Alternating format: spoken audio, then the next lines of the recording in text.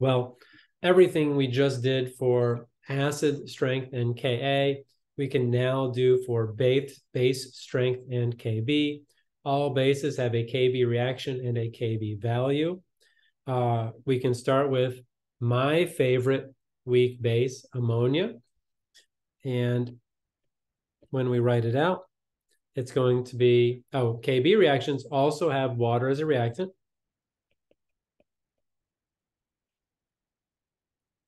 And this time, the acid is water. So we will transfer a proton back to the base. That will give us hydroxide as what's left over from the water, and NH4 plus as what the ammonia becomes. Then if we do the reaction backwards, we transfer an H plus from the ammonium, NH4 plus, to the OH to make the water. We have two conjugate pairs.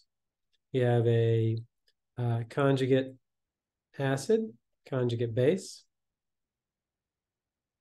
conjugate base, conjugate acid. And one of the things we learned that we're going to talk about quite a bit coming up is that ions are acids. And that's one of the great things about Bronsted-Lowry theory and the proton transfer in water that we're looking at now. If you look at the list, which will be available to you on exams and is also here in my notes, we see that the Kb value for ammonia is 1.76 times 10 to the minus fifth.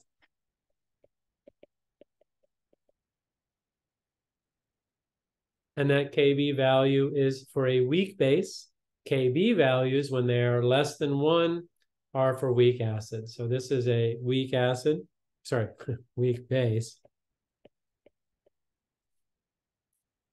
And Kb is a completely general formalism as well as Ka.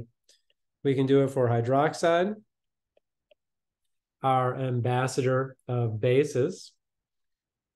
And if we do it, we will get, well, let's do same thing.